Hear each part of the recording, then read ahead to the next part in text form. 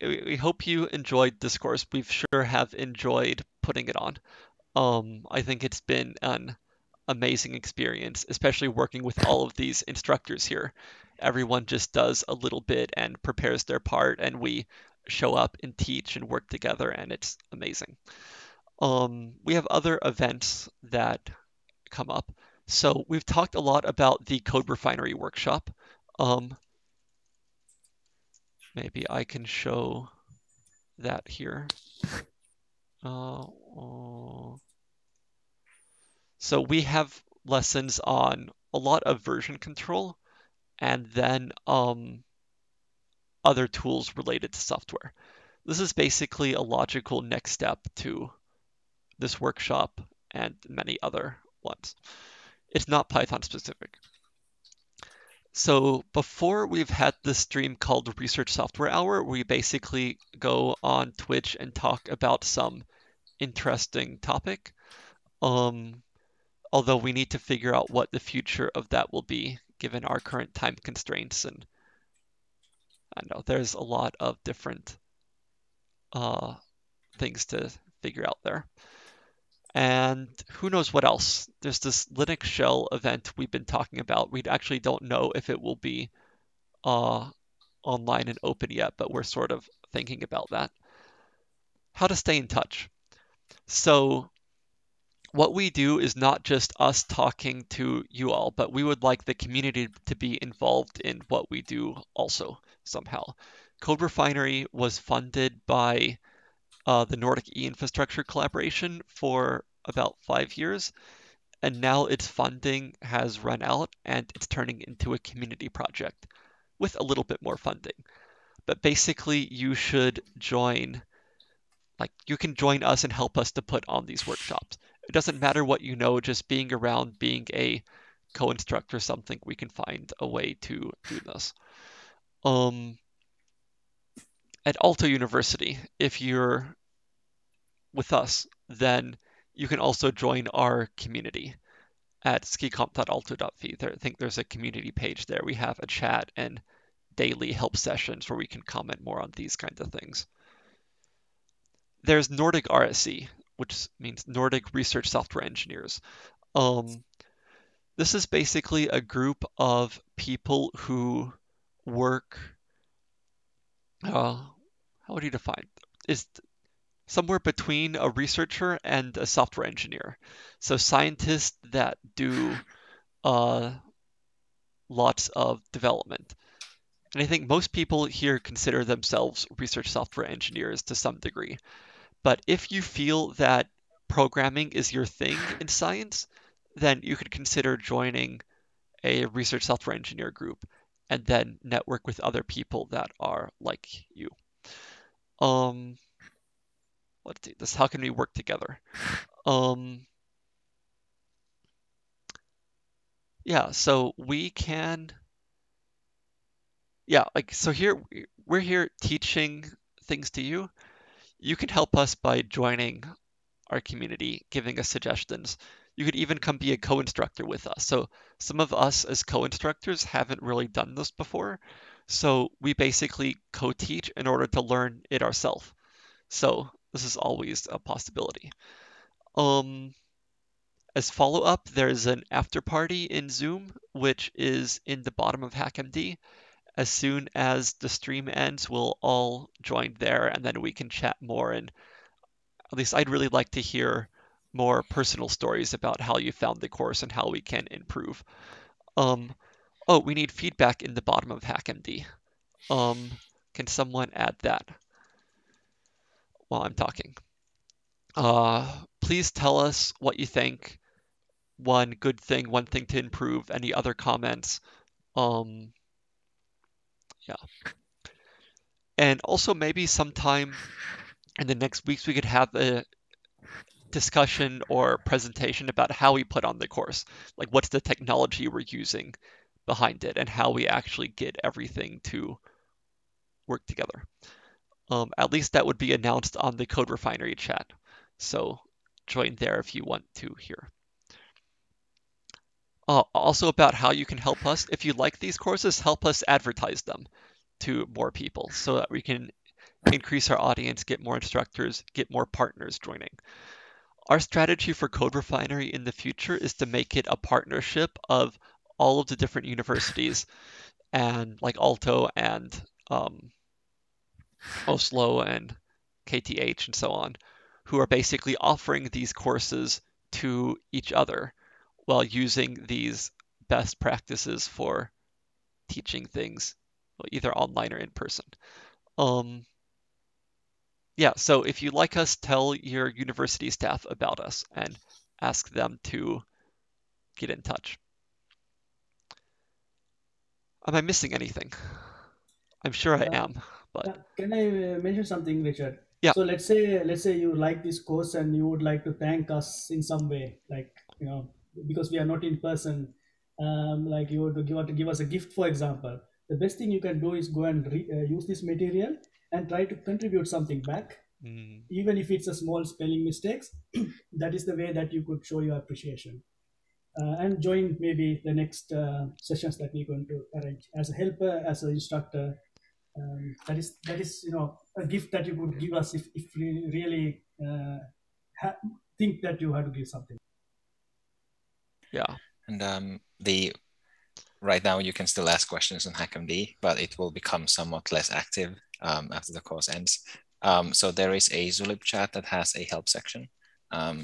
Should we paste the address to?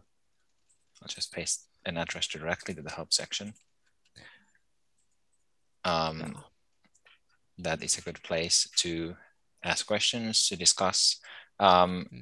So anything related to software development research, and this is a good way to get into the community to ask questions and to answer questions there. Yeah. The chat is already there, so I'll just add the help section. Also to add to SciPy, what you can kind of give back, in general, spreading information about these courses, about these settings in general, and potentially where you got information from and so on. Should we make the courses citable? Are they not? I'm not sure. There's actually a effort towards that now. So we should publish them on Zenodo. Yeah. Then we can add version tags. I mean, yeah, that's in progress. Yeah. So work in progress. And also I want to encourage everybody to, you can join as a co-instructor. Really the best way to learn something is to teach it. And it's really fun to work with other people and discuss. It sounds a bit scary, but it's okay to be wrong and to show wrong things. There is really good pedagogy, showing mistakes when things don't work. These are often the best moments. Yeah, we had the question of what's the best way to get into a programming language. What I did with Julia is write an introduction to Julia and teach it with an expert. And I definitely did learn something. So yeah, it really, it is, it helps you a lot, and you learn a lot, and you don't have to be an expert in a topic to teach in a course. But I think one thing that helped you there quite a bit is you knew one language very well. So this is, you have a good foundation, and then that's exactly what I said earlier. If you have a good foundation, you can go and teach. But come and be a co-teacher in one of these lessons, and you will be paired with an expert. And you will be the person who's asking the questions. Yeah. You get the most direct answers. Yeah. I think that this idea of mentoring is very important. Like, you don't learn by just reading things, but you learn by going and like having a desk next to an expert or having someone on call, and then basically being able to ask them questions often. And that's how I've learned many things. A good example, someone to talk with, and then I go to the courses and reading stuff. Okay, should we? Yeah, I would want to add to that point, like especially here in Finland, there's this tendency that if you're going to like a foreign language class, like Thomas can probably say about his Finnish language classes, that we in our schooling system we often teach like the written rules, like how you're supposed to use a sentence, how you're supposed to like write what sort of like conjugation or declination or whatever you need in the language, and you learn the rules, but you never use the language necessarily, or you use it way too little. And then in the end, it might be hard to speak the language, or it might be hard to use the language in a real world situation. And this, I think, applies to coding as well. Like I've read so many API pages of different things that I think I know something about, but I really can't say that I'm an expert on any of them because I haven't used them in real world situations. So it's a good idea to like have the same kind of mindset to as in real world languages, that like you really just need to use them. And like similarly to real world languages, if you just like say like if you speak to a native speaker and just try to say hello, they are they are pleased that you're just trying. And similarly to coding, it's usually a good idea to just try, and that will get you forward. Because like if you never code, if you never try the language, if you never try stuff, you will never learn it. You learn it after you have used it enough times. The other thing that I would say with respect to that is taking examples, for example, from Stack Exchange or similar websites can help you a lot also understanding the language. Because what you learn in a course is commonly, basic things, and you might end up with knowing the basic structure of the language, but you don't know a lot of features that the language has, and you encounter code that you're thinking, what the heck is this doing? And for example, Stack Exchange, it's commonly a problem that is being posed, and people supply answers in very different styles and using very different methods. And that can very easily teach you how the language is used in different situations. And that I just had to think about that when thinking about the Finnish course, where you're being taught the written language, and then people are just speaking in a completely different way. Yeah. Okay.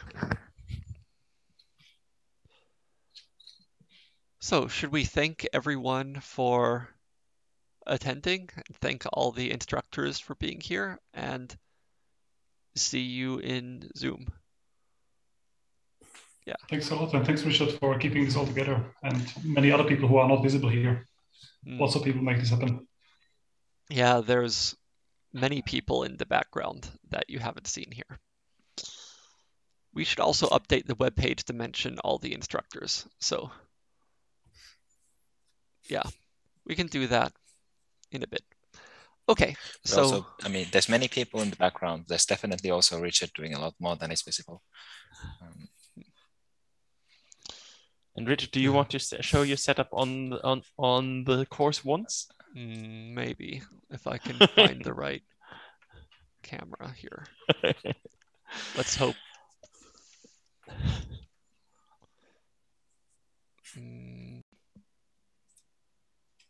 Okay. Zoom pauses while it detects my new camera. Zoom is So okay. This is my recording studio here. Yeah, well, see you in Zoom then. Okay. I guess. Okay. All right. Please come by. Okay. Bye, everyone. Bye. See you next time. Bye. Bye.